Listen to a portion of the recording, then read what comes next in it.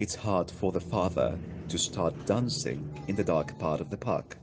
It's hard for the father to start dancing in the dark part of the park. Hard. It's hard for the father to start dancing in the dark part of the park. Hello everyone, how are you doing, guys?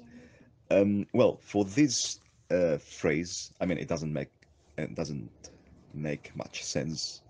But anyway, the thing that you have to remember is when you have this sound, this R sound, um, again, opening your throat, opening your mouth, relaxing your tongue, of course. But you have to pay attention to the word dancing, right? That in British English you will pronounce it with an R sound, R, very deep. But in American English, you will pronounce it with a, with a first weak sound. All right.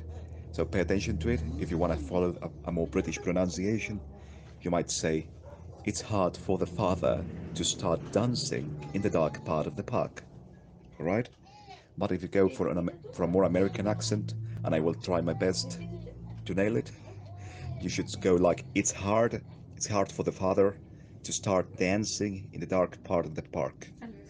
Horrible. Anyway, pay attention to the word dancing or dancing, right? Depending on you would like to go either for a British pronunciation or an American one. All right. See you guys. Bye bye. To start dancing in the dark part of the park.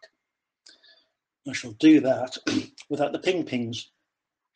It's hard for the father to start dancing in the dark part of the park. It's hard for the father to start dancing in the dark part of the park. Stress on dancing being A, not R.